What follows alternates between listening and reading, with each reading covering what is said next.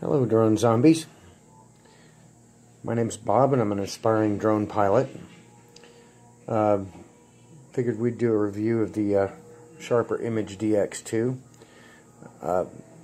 indoor-outdoor drone. I'm still learning, but it's an interesting field of endeavor. I'm sorry. Full disclosure, this is actually the third drone in a series. The first one was a DX-1, lost a motor, so I returned it. Was able to step up to this one, which the review from Flying Ryan on YouTube said was a much better drone. So I decided to take a look at this. The first DX-2 that I bought had a battery issue where instead of giving me a low battery indication, flashing lights, and then setting down on its own, it would simply start flashing and then fall out of the sky. So I returned it, and now we have our third drone, our second DX-2, and this one does fairly well. Go through it real quick. I'm going to skip the unboxing. As you can see, I've already got it all unboxed. This is the drone itself. As you can see, I've already got the rotor guards on. The rotor guard attaches with screws here, here, right there, and right there. It does take a jeweler's screwdriver to get them on there. As you can see, the body style is nice. I like the look. There's the charging port right there. And the power switch for the drone itself is right there on the bottom. Also included in the box are a small hardware package with the rotor guard attachment screws, extra propellers, operations manual, drone, power cord, remote. Some of the things that aren't included in the package that come in very, very handy are 6 AA batteries, small jeweler's screwdriver here for attaching the rotor guard, and a USB charger.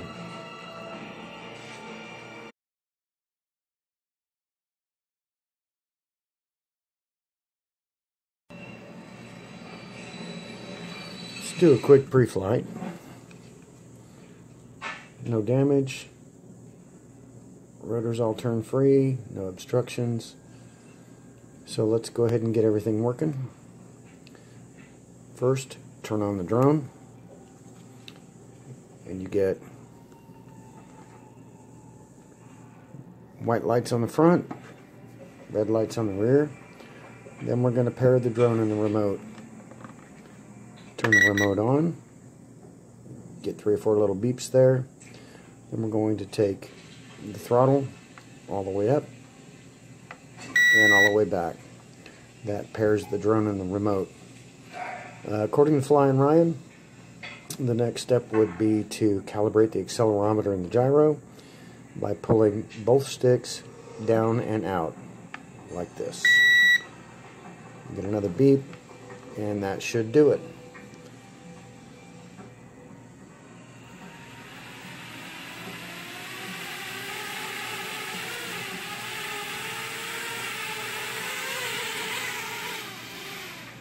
As you can see, we do have everything we need. Next step is take it out and fly.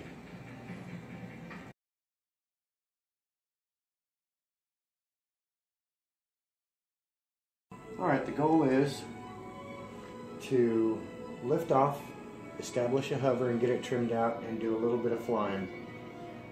So here we go.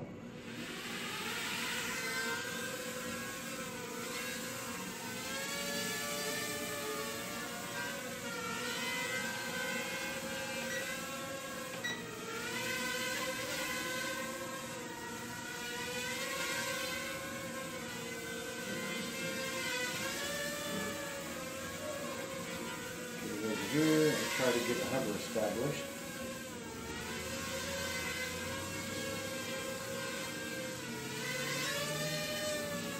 See which way it's going. There we go. A little too much.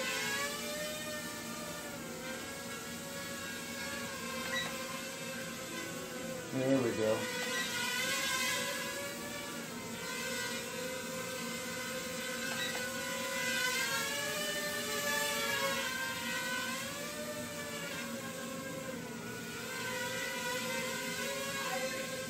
Now we're going to fly down to the end of the room.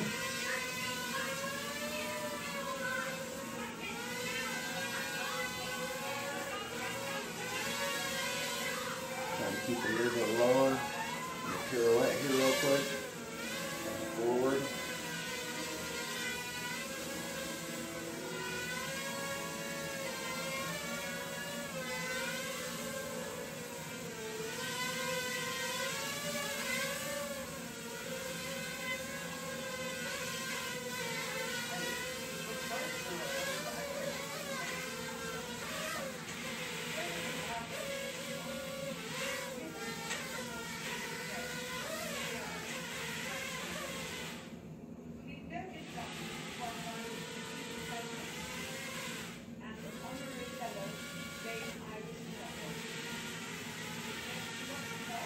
That was a bad spot. There we go. Whoops.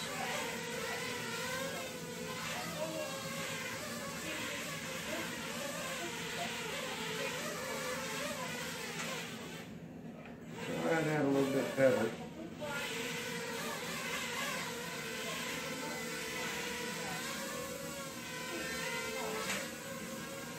Trim just went a little bit screwy on me.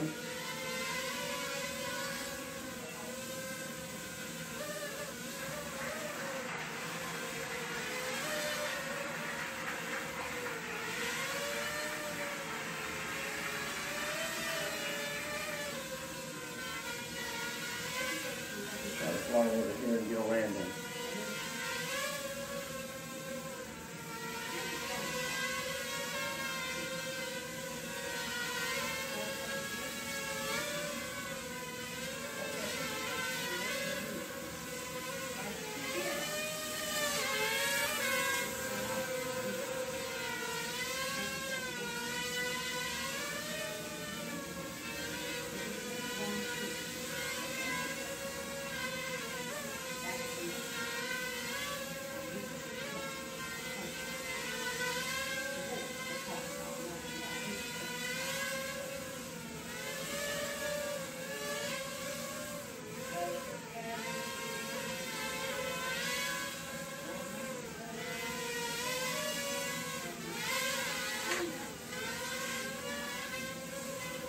Trims are really off for some reason.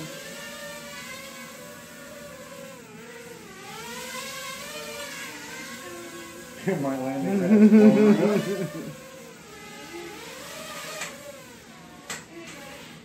up. Okay, no landing, but not a bad flight. Hold on.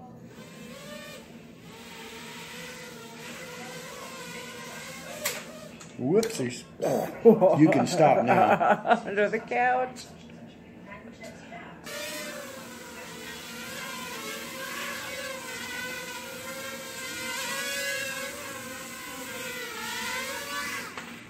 Yes. Okay.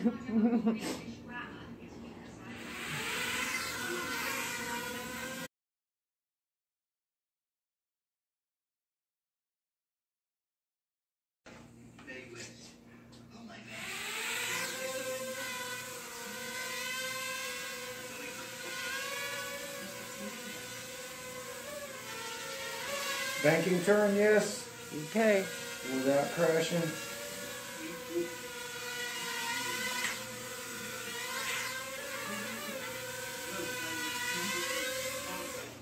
Oh, I missed. And battery stay. Okay.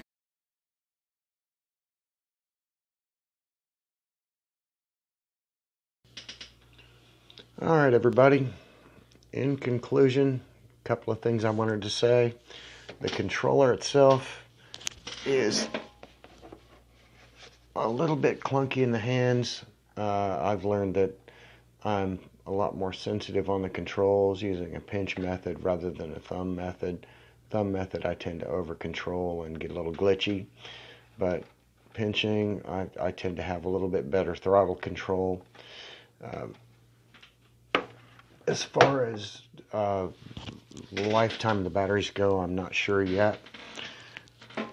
On the drone itself, no real issues with it.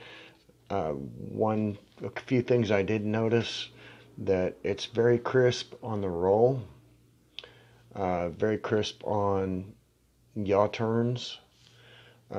The pitch itself seems to be a little washed out, maybe a little damped, but it does fairly well.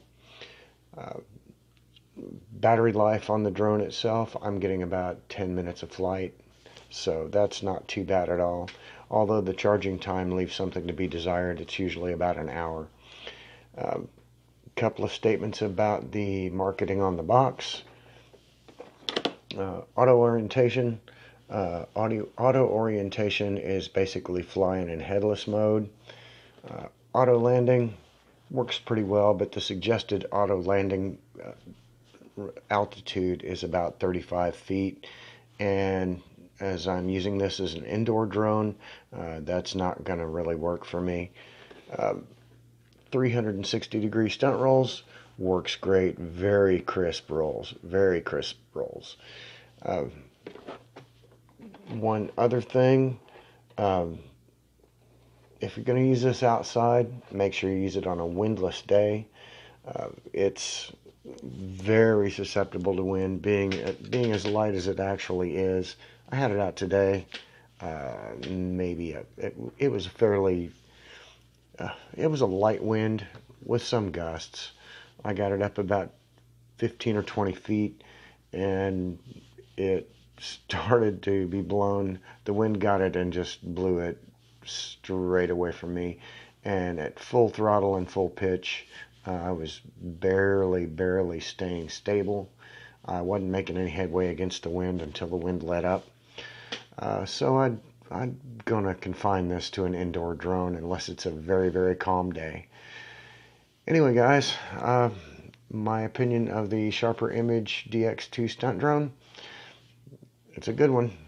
I'm pretty pleased with it for the price, for $30. Give you a lot of stick time sitting on the couch. You can't beat that. Alright, guys, this is Bob saying happy flying.